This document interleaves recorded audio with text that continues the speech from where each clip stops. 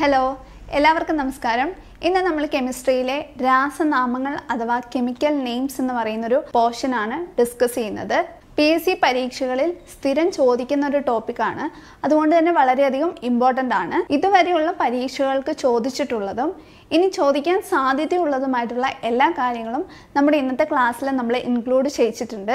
ഇത്രയധികം chemical names കാണാതെ പഠിക്കുക എന്ന് പറയുന്നത് കുറച്ച് ബുദ്ധിമുട്ടായിരിക്കും. അതിന് വേണ്ടിയിട്ട് രണ്ട് മെത്തേഡാണുള്ളത്. ഫസ്റ്റ് വൺ എന്ന് പറയുന്നത് ഓരോ കോമ്പൗണ്ടിൻ്റെയും ആപ്ലിക്കേഷൻ കൂടി നമ്മളൊന്ന് അറിഞ്ഞു വെക്കുക. സോ ആപ്ലിക്കേഷൻ അറിയുന്നത് വഴി അതിൻ്റെ പേരുമായിട്ട് ആ കെമിക്കൽ നെയിമുമായിട്ടുള്ള ഒരു ലിങ്ക് നമുക്ക് കിട്ടും എന്നുള്ളതാണ്. രണ്ടാമതായിട്ടുള്ളത് ഇത് നമ്മൾ റിപ്പീറ്റഡ് ആയിട്ടൊന്ന് റിവൈസ് ചെയ്യുക എന്നുള്ളതാണ്. എന്നാലേ നമ്മൾ ഓർത്തിരിക്കുള്ളൂ. അപ്പോൾ ഈ രണ്ട് കാര്യങ്ങളും പ്രോപ്പറായിട്ട് സിസ്റ്റമാറ്റിക് ആയിട്ട് ചെയ്തു കഴിഞ്ഞാൽ നിങ്ങൾക്ക് എന്തായാലും ഓർത്തിരിക്കാൻ കഴിയുന്നതാണ്. അപ്പം നമുക്ക് നമ്മുടെ ക്ലാസ് സ്റ്റാർട്ട് ചെയ്യാം. ആദ്യമായിട്ട് സോഡിയത്തിൻ്റെ കോമ്പൗണ്ട്സിനെ കുറിച്ച് നമുക്ക് പരിചയപ്പെടാം. Okay, first one sodium chloride ആണ്. ഓക്കെ, സോഡിയം ക്ലോറൈഡിൻ്റെ മറ്റൊരു പേരെന്താണ്? കറിയുപ്പ്. ഓക്കെ, സോഡിയം ക്ലോറൈഡിൻ്റെ മറ്റൊരു പേരെന്താണ്? കറിയുപ്പ്. ഗാർഹിക ഉപയോഗങ്ങൾക്ക് മാത്രമല്ല, അവ വ്യാവസായിക പ്രക്രിയകൾ, അതായത് ഇൻഡസ്ട്രിയൽ പർപ്പസിന് കൂടിയിട്ട് സോഡിയം ക്ലോറൈഡ് നമ്മൾ ഉപയോഗിക്കുന്നുണ്ട്. ഇപ്പോൾ സോഡിയം ക്ലോറൈഡിൻ്റെ മറ്റൊരു പേരെന്താണ്? കറിയുപ്പ്. ഓക്കെ, സമുദ്രജലമാണ് ഉപ്പിൻ്റെ പ്രധാന സ്രോതസ് എന്ന് പറയുന്നത്, അല്ലെങ്കിൽ ഉറവിടം എന്ന് പറയുന്നത്. സമുദ്രജലമാണ് സോഡിയം ക്ലോറൈഡിൻ്റെ പ്രധാന ഉറവിടം എന്ന് പറയുന്നത് ഓർത്തിരിക്കുക. അടുത്തതായിട്ട് ഗന്ധമില്ലാത്തതും എന്നാൽ രുചിയുള്ളതുമായ വെളുത്ത പരലുകളാണവ. ഓക്കെ, 3 ഫിസിക്കൽ പ്രോപ്പർട്ടീസ് ആണ് പറയുന്നത്. ഗന്ധമില്ല, സ്മെല്ലില്ല, അതുപോലെ തന്നെ രുചിയുണ്ട്, രുചി കൂടുതലാണ്. അതുകൊണ്ടാണ് നമ്മൾ ആഹാരങ്ങളിലെല്ലാം ഉപ്പ് ചേർക്കുന്നത്, അല്ലേ? അതുപോലെ വെളുത്ത പരലുകളാണ്, വെളുത്ത ക്രിസ്റ്റൽസ് ആണ്. ഓക്കെ, വെളുത്ത പരലുകളാണ് സോഡിയം ക്ലോറൈഡ് എന്ന് പറയുന്നത്. ഓർത്ത് വയ്ക്കുക, ഇമ്പോർട്ടൻ്റ് ആണ്. സോഡിയം ക്ലോറൈഡിൻ്റെ മറ്റൊരു പേരാണ് കറിയുപ്പ് എന്ന് പറയുന്നത്. അതിൻ്റെ കെമിക്കൽ ഫോർമുല എന്താണ്? NaCl.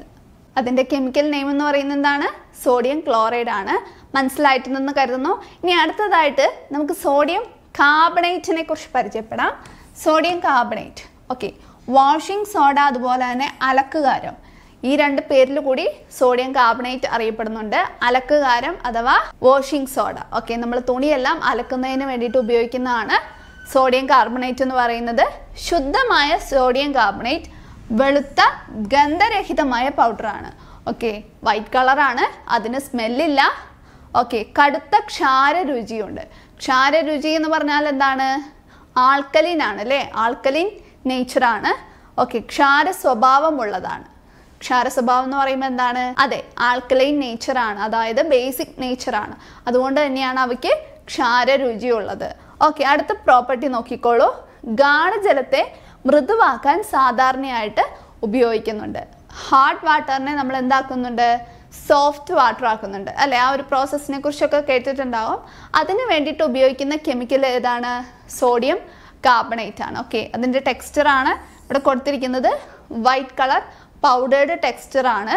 ഓക്കെ, ഇനി അടുത്തതായിട്ട് നമുക്ക് സോഡിയം ബൈകാർബണേറ്റ് എന്താണെന്ന് നോക്കാം. ഓക്കെ, അത് മാറിപ്പോകരുത്, കൺഫ്യൂഷൻ ആകാൻ സാധ്യതയുണ്ട്. അടുത്തായിട്ട് സോഡിയം ബൈകാർബണേറ്റ്. ബേക്കിംഗ് സോഡ അഥവാ അപ്പക്കാരം. ഓക്കെ, രണ്ട് പേരാണ്, ബേക്കിംഗ് സോഡ അതുപോലെ തന്നെ അപ്പക്കാരം എന്നും സോഡിയം ബൈകാർബണേറ്റ് അറിയപ്പെടുന്നുണ്ട്. കിണ്വനം കൂടാതെ തന്നെ കാർബൺ ഡൈ ഓക്സൈഡ് ലഭ്യമാക്കുന്നു എന്നുള്ളതാണ് ഈസ്റ്റിനെ അപേക്ഷിച്ച് അപ്പക്കാരത്തിനുള്ള മെച്ചം എന്ന് പറയുന്നത്. നമ്മൾ എന്തിനാണ് അപ്പക്കാരം ഉപയോഗിക്കുന്നത്?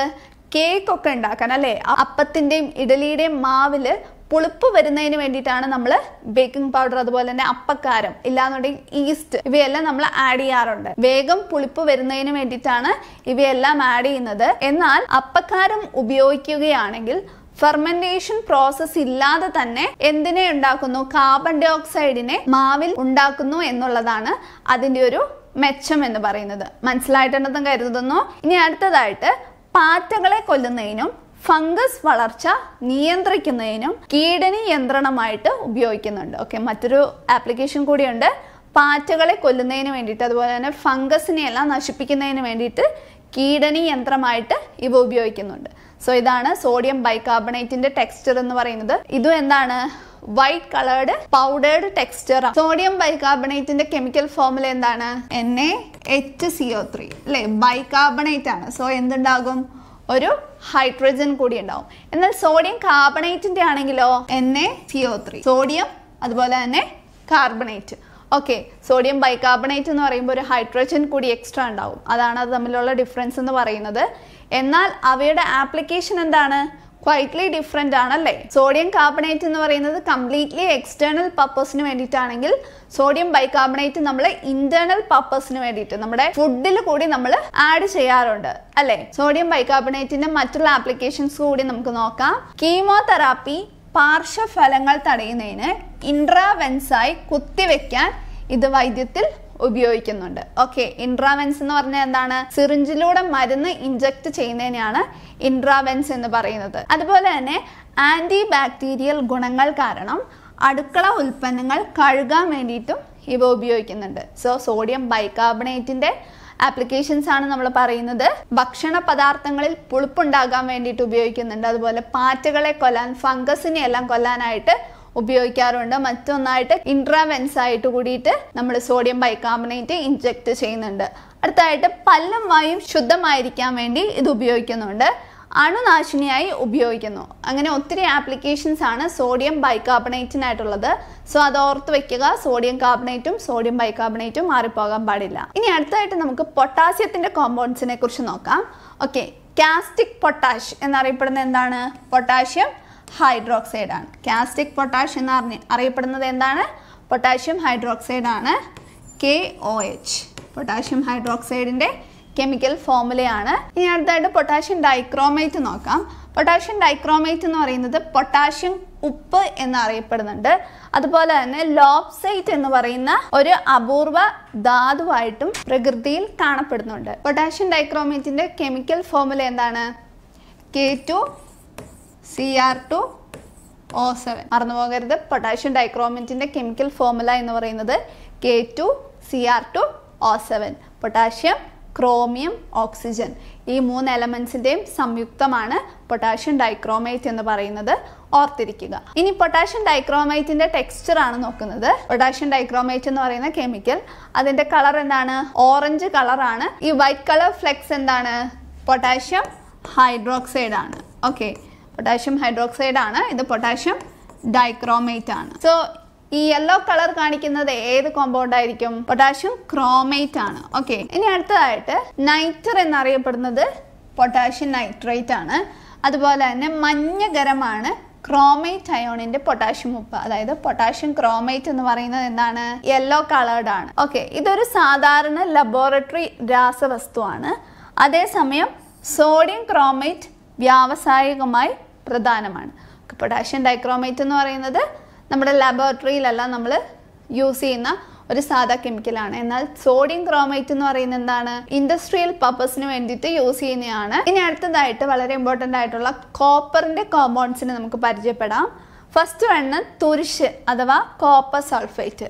ഓക്കെ, കോപ്പർ സൾഫേറ്റിന്റെ മറ്റൊരു പേരാണ് തുരിശ്. ഓക്കെ, ഇതെന്തിനു വേണ്ടിയിട്ടാണ് ഉപയോഗിക്കുന്നത്? നിരവധി ഫംഗസുകളെ നശിപ്പിക്കാനുള്ള കഴിവ് കാരണം ഒരു കുമിൾ നാശിനിയായിട്ട് ഉപയോഗിക്കുന്നു. കുമിൾ നാശിനിയായിട്ട് ഉപയോഗിക്കുന്നു. കാരണം എന്താണ്? ഒത്തിരി ഫംഗസുകളെയെല്ലാം നശിപ്പിക്കുന്നതിനുള്ള കഴിവ് കോപ്പർ സൾഫേറ്റിനുണ്ട്. ഇമ്പോർട്ടൻ്റ് ആണ്, എക്സാമിന് ചോദിക്കും. ബ്ലൂ വിട്രിയോൾ എന്നറിയപ്പെടുന്ന കെമിക്കൽ ഏതാണ്? Copper sulphate. ഓക്കെ, അതിന്റെ കളർ എന്താണ്? ഓക്കെ, ബ്ലൂ കളർ ആണ് അല്ലേ. ഇനി ഇതിന്റെ ആപ്ലിക്കേഷൻസ് നമുക്ക് നോക്കാം. ബെനഡിക് ലൈനിയിലും അതുപോലെ പഞ്ചസാര കുറയ്ക്കുന്നതിനുള്ള പരിശോധനയ്ക്ക് ഉപയോഗിക്കുന്ന ഫെർലിംഗ് ലൈനിയിലും ഉപയോഗിക്കുന്നു. ബെനഡിക് ലൈനി അതുപോലെ തന്നെ ഫെലിംഗ് ലൈനിയിലും ഉപയോഗിക്കുന്നത് എന്താണ്? കോപ്പർ സൾഫേറ്റ് ആണ്. എന്തുകൊണ്ടായിരിക്കും കോപ്പർ സൾഫേറ്റ് ഉപയോഗിക്കുന്നത്? അതിലുള്ള കളർ ചേഞ്ചിനെ നമുക്ക് ഡിസ്റ്റിങ്ക്വിഷ് ചെയ്യാൻ വേണ്ടിയിട്ടാണ് കോപ്പർ സൾഫേറ്റ് യൂസ് ചെയ്യുന്നത്. ഇനി അടുത്തതായിട്ട് സിമന്റ്, സെറാമിക്സ്, മറ്റ് ലോഹങ്ങൾ എന്നിവയ്ക്കും നിറം ചേർക്കാൻ കഴിയുന്നതിനാൽ ഇത് അലങ്കാരമായിട്ടും ഉപയോഗിക്കാം. അടുത്തതായി അനീമിയ പോലുള്ള രോഗങ്ങളുടെ രക്തസാമ്പിളുകൾ പരിശോധിക്കാനും ഇവ ഉപയോഗിക്കുന്നുണ്ട്. നമുക്കറിയാം കോപ്പർ എന്ന് പറയുന്നത് ഡി ബ്ലോക്ക് എലമെന്റ് ആണ് അല്ലേ. ഡി ബ്ലോക്ക് എലമെന്റിന്റെ മറ്റൊരു പ്രത്യേകത എന്താണ്? അവയെ അറിയപ്പെടുന്ന എന്താണ്? ട്രാൻസിഷൻ എലമെന്റ്സ് എന്നും അറിയപ്പെടാറുണ്ട്. അവയുടെ മറ്റൊരു പ്രത്യേകതയാണ് അവയെല്ലാം കളേർഡ് ആയിട്ടുള്ള എലമെന്റ്സ് ആണ്. സോ അതിന് എന്ത് ചെയ്യാൻ കഴിയും? കളറിനെ എക്സിബിറ്റ് ചെയ്യാനുള്ള ഒരു പ്രോപ്പർട്ടി കൂടി ഡി ബ്ലോക്ക് എലമെന്റ്സിന് ഉണ്ടാകും. സോ കോപ്പറിന്റെ ഈ ഒരു പ്രോപ്പർട്ടിയാണ് അതിന്റെ വൈഡ് ആയിട്ടുള്ള ആപ്ലിക്കേഷൻസിന്റെ എല്ലാം കാരണം എന്ന് പറയുന്നത്. അടുത്തായിട്ട് കോപ്പറിന്റെ മറ്റൊരു കോമ്പൗണ്ട് നോക്കാം, copper hydroxide. Okay, copper hydroxide എന്ന് പറയുന്നത് ഒരു സ്ഫടികമാണ്. എന്നാൽ വൈവിധ്യമാർന്ന ലവണങ്ങൾ തയ്യാറാക്കാൻ ഉപയോഗിക്കുന്ന നിഷ്ക്രിയ സംയുക്തം കൂടിയാണ്. സോ കോപ്പർ ഹൈഡ്രോക്സൈഡിന്റെ കളർ എന്താണ്?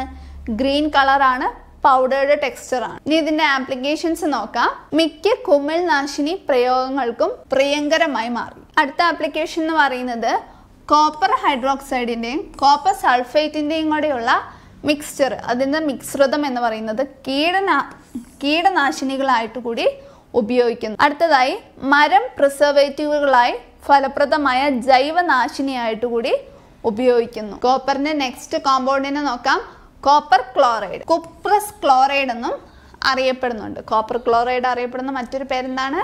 Cuprous chloride. ഓക്കെ, വെള്ള നിറത്തിൽ ഖരാവസ്ഥയിൽ കാണപ്പെടുന്ന കോപ്പർ ക്ലോറൈഡ് കോൺസെൻട്രേറ്റഡ് ഹൈഡ്രോക്ലോറിക് അമ്ലത്തിൽ പൂർണ്ണമായും ജലത്തിൽ ഭാഗികമായി ലയിക്കുന്നു. കോപ്പർ ക്ലോറൈഡിന്റെ ഫിസിക്കൽ പ്രോപ്പർട്ടിയാണ് ഇവിടെ പറയുന്നത്. വെള്ള നിറമാണ്, ഖരാവസ്ഥയാണ്. സോ വൈറ്റ് കളറാണ്, സോളിഡ് സ്റ്റേറ്റ് ആണ്. അതുപോലെ അതിന്റെ സോലിബിലിറ്റി എന്ന് പറയുന്നത് എന്താണ്? കോൺസെൻട്രേറ്റഡ് ഹൈഡ്രോക്ലോറിക് ആസിഡിൽ സോലുബിൾ ആണ്. എന്നാൽ വെള്ളത്തിൽ കംപ്ലീറ്റ്ലി സോലുബിൾ അല്ല, ഭാഗികമായിട്ടാണ് ലയിക്കുന്നത്. ഓക്കെ, കോപ്പർ ക്ലോറൈഡ് അഥവാ കുപ്രസ് ക്ലോറൈഡ് ഒരു ലൂയിസ് ആസിഡ് ആണ്. ഇനി എന്താണ് ലൂയിസ് ആസിഡ്? ലൂയിസ് ആസിഡ് അതുപോലെ തന്നെ ലൂയിസ് ബേസ് നമ്മൾ പഠിച്ചിട്ടുണ്ടാവും. ലൂയിസ് ആസിഡ് എന്ന് പറഞ്ഞാൽ ഇലക്ട്രോൺ അക്സെപ്റ്റർ ആണ്. അപ്പോൾ ലൂയിസ് ബേസ് എന്തായിരിക്കും? ഇലക്ട്രോൺ ഡോണർ ആയിരിക്കും. അപ്പോൾ കോപ്പർ ക്ലോറൈഡ് എന്ന് പറയുന്നത് എന്താണ്? ലൂയിസ് ആസിഡ് ആണ്, ഇലക്ട്രോണിനെ അക്സെപ്റ്റ് ചെയ്യാൻ കഴിവുള്ള കോമ്പൗണ്ട് ആണ്.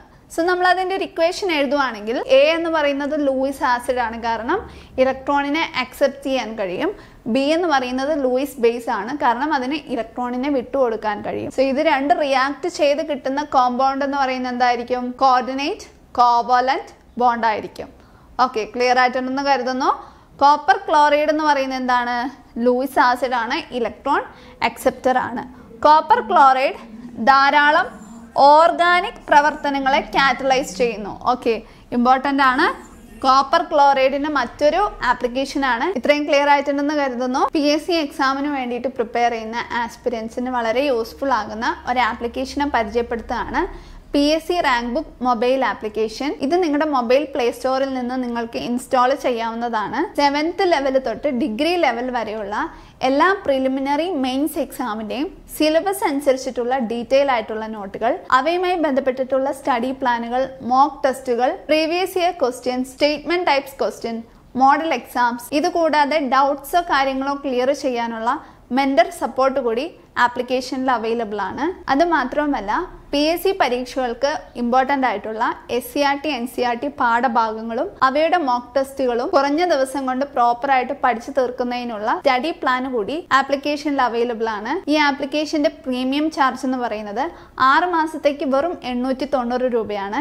എന്നാൽ നിങ്ങൾ ശില്പ ഡിസ്കൗണ്ട് 5 എന്ന കോഡ് ഉപയോഗിച്ച് 8921331609 എന്ന നമ്പറിലേക്ക് കോൺടാക്ട് ചെയ്യുകയാണെങ്കിൽ നിങ്ങൾക്ക് 5% ഡിസ്കൗണ്ട് കിട്ടും. നമുക്ക് ക്ലാസ് കണ്ടിന്യൂ ചെയ്യാം. അടുത്തതായിട്ട് നമ്മൾ കാൽഷ്യത്തിന്റെ കോമ്പൗണ്ട്സിനെ കുറിച്ചാണ് നോക്കുന്നത്. Calcium hydroxide. Okay, calcium ഹൈഡ്രോക്സൈഡിന്റെ chemical formula എന്ന് പറയുന്നത് CaOH2 ആണ്. പരമ്പരാഗതമായി സ്ലേക്കറ്റ് ലൈം എന്നാണ് കാൽഷ്യം ഹൈഡ്രോക്സൈഡ് അറിയപ്പെടുന്നത്. ഓക്കെ, കാസ്റ്റിക് കുമ്മായം, ബിൽഡേഴ്സ് ലൈം, സ്ലാക്കറ്റ് ലൈം, കാൽ, അച്ചാർ നാരങ്ങ തുടങ്ങി നിരവധി പേരുകൾ കാൽഷ്യം ഹൈഡ്രോക്സൈഡിനുണ്ട്. സോ പരമ്പരാഗതമായിട്ട് അറിയപ്പെടുന്നത് എന്ത് പേരിലാണ്? സ്ലേക്കറ്റ് ലൈം എന്നാണ്.